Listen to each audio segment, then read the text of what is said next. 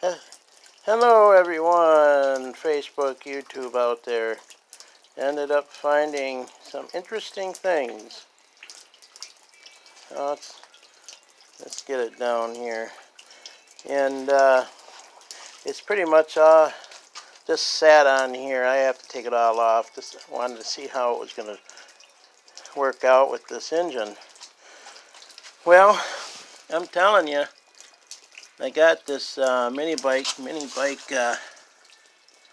go-kart torque converter clutch, and that torque converter over there is like 1/16 touching the whole fiberglass. I mean, I guess you could bring this up a little bit and get some more room, you know. But I did not think I would have to use this torque converter. I'll take this off. And I do know I need a 1-inch bore for this engine, 8-horse Tecumseh, however you say it. But I didn't think I would end up using this whole thing. The problem I had is the belt is too short, and when I thought maybe I could put the torque converter on this 5/8 shaft. Well, that ain't gonna happen. So you could see the distance there where that would have to go, and then how much this would have to go with the torque converter, you know. So I'm gonna use this. Of course, I got a number 40 sprocket down there for another chain. There's another 5/8, the old one it was on, which I'll probably get new. So it's never ending.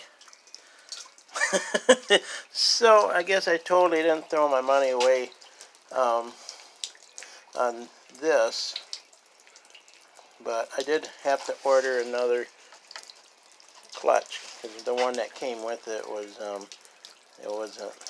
bore wasn't, you know, big enough. So that is it. Got the wheels on here. Got some yellow going on. And I'm still figuring on the brakes, figuring that out. That's another situation there. You got, you know, brakes on here, and it's got that, you know, where one goes by itself and goes backwards, another, whatever you call it, on the differential.